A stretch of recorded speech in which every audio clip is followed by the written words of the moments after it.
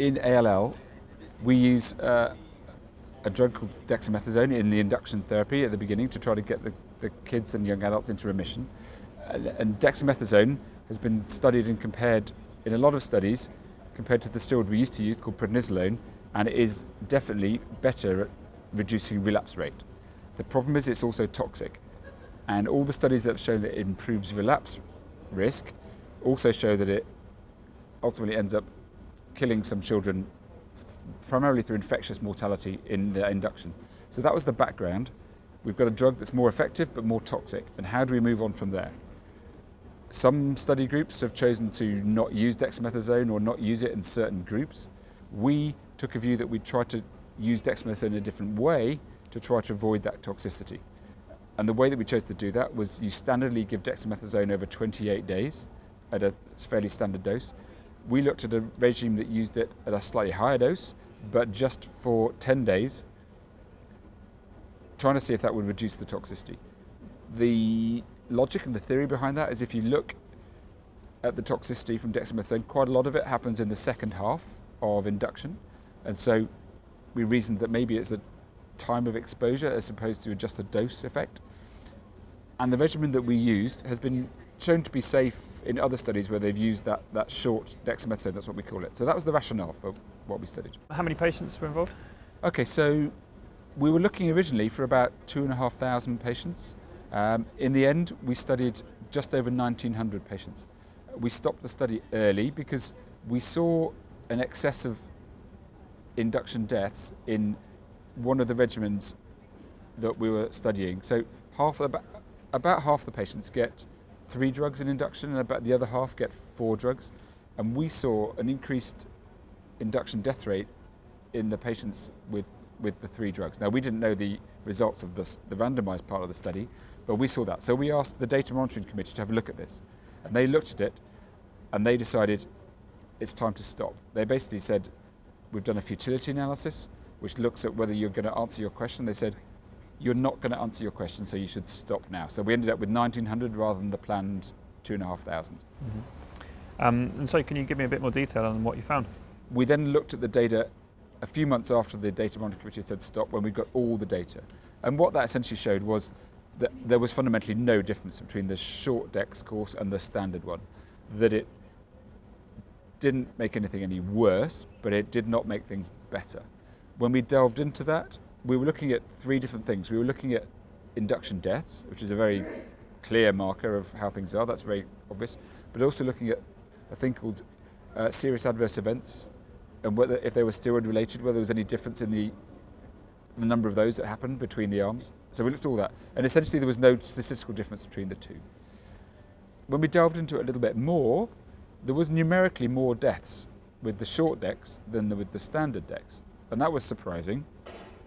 So we then looked at that even further. We looked at that when we used the short dex with the 3 drugs, or we used it with the 4 drugs, and we saw that those numerically increased deaths were actually with the 3 drug induction. So this is the safest and the simplest arm to deliver, not with the more complicated one.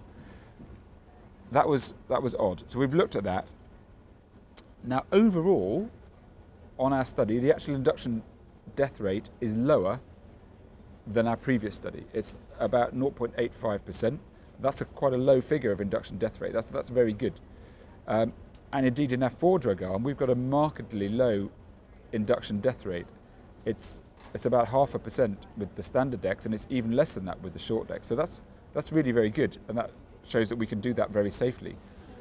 But it's slightly confusing. We've got more induction deaths just with 3 drugs and short dex, and that's quite a high figure compared to international norms.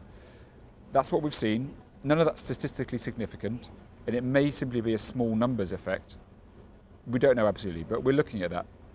But on the face of it, short dex hasn't improved things, but things have improved generally compared to our previous trial. That might be because we just got better at looking after patients. We got more used to using dexamethasone. It may be a little bit to do with how we allocate Down syndrome patients to treatment. They're doing better in terms of toxicity than before. So those are the main findings.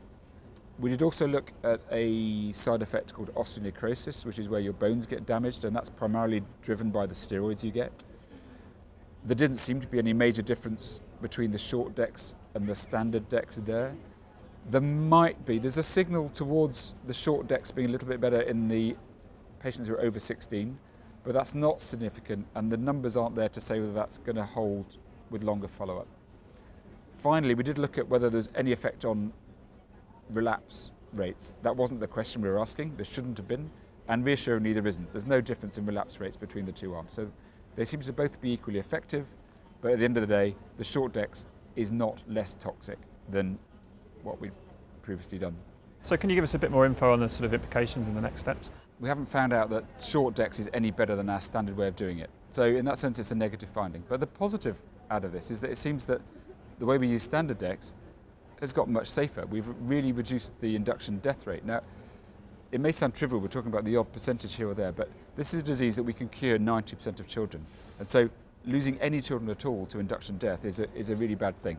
So it's really reassuring that we've got such a good induction death rate, such a low induction death rate, just with the standard way of doing this, which really reassures us that we can keep using dexamethasone throughout our studies going forward. And that's what we're going to do in our next trial that we're developing at the moment.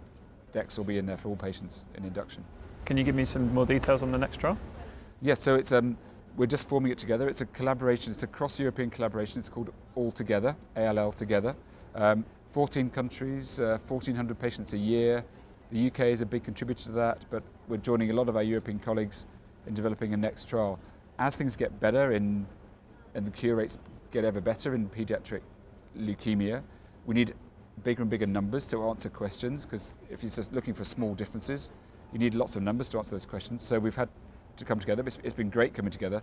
And so we're just developing, we've almost finished off developing our backbone, and we know what the questions are we're going to ask, and we're just finishing that off and hoping to get running in the next year or so.